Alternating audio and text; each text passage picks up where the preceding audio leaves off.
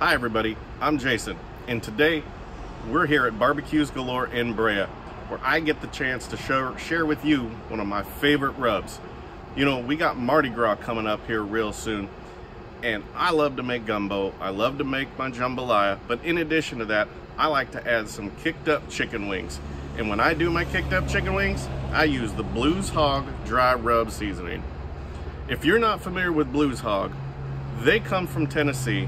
They have other rubs to go with. They have amazing sauces, but this here dry rub has the perfect blend of spices, salt, chili flakes for that touch of heat, and man, just a tiny bit of sugar for that sweetness. It is awesome. So it's real simple.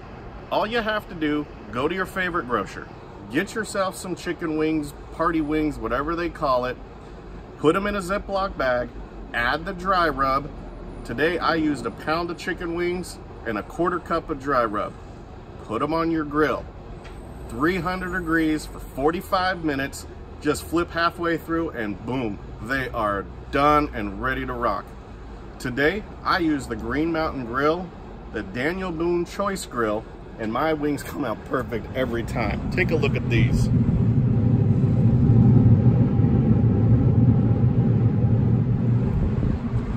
So this year, mix up your Mardi Gras just a little bit. Come on in to one of our beautiful locations near you here in Brea, California. Pick up the dry rub. You're gonna love it. Check us out on Facebook, on Twitter, on Instagram. Hit me back. Let me know what you think of this dry rub.